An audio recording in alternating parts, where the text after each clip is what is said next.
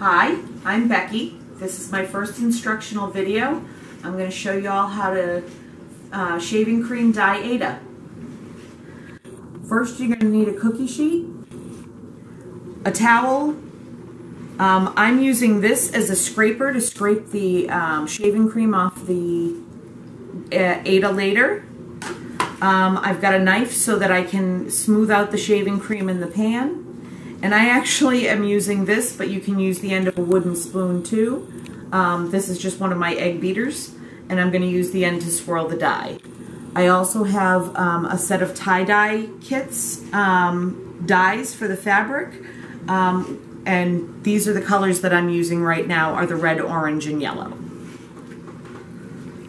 So first, what I'm going to do is I'm going to fill the entire pan full of shaving cream. Alright. So now I'm going to take my knife and I'm going to smooth this out and fill the pan. There we go. So now I'm going to take my fabric dye and I'm going to place it all over the shaving cream.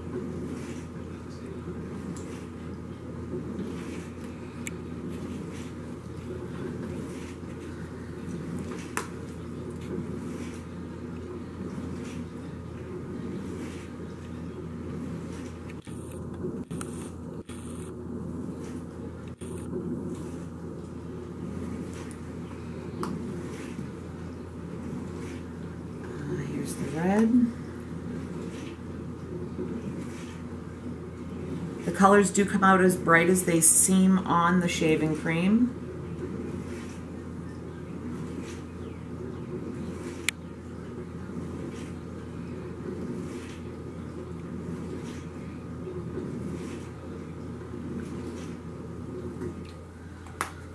Now I'm going to take the end of the beater and I'm going to start to swirl the colors together.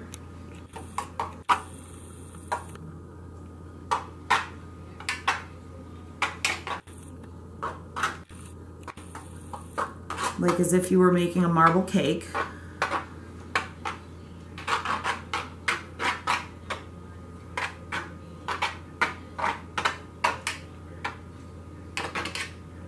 You want to make sure you get it all the way to the edges, or your edges of your fabric are going to be white.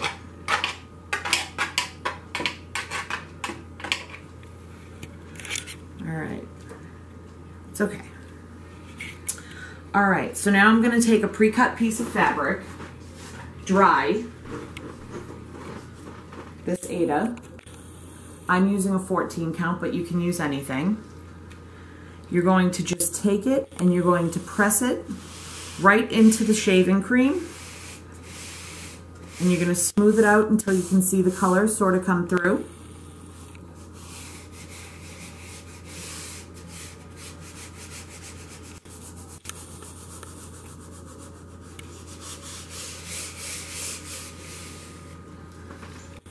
And then you're going to lift it out. And because we have the blank side on the other end, we're actually going to take a few more drops of dye while I'm doing this. And we're going to swirl a little bit more so that the dye is just as strong.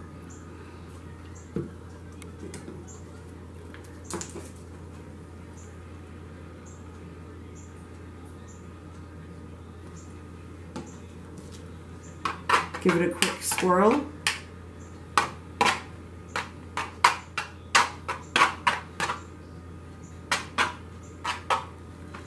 And then we're just going to take the other side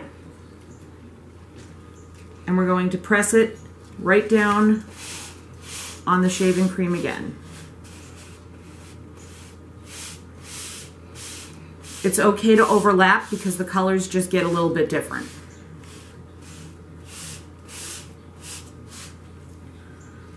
Alright, now we're going to peel that off. We're going to take it to a hard surface.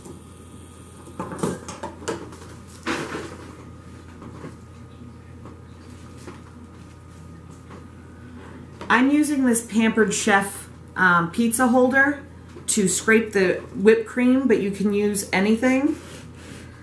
So now you just grab this and you scrape off your excess shaving cream.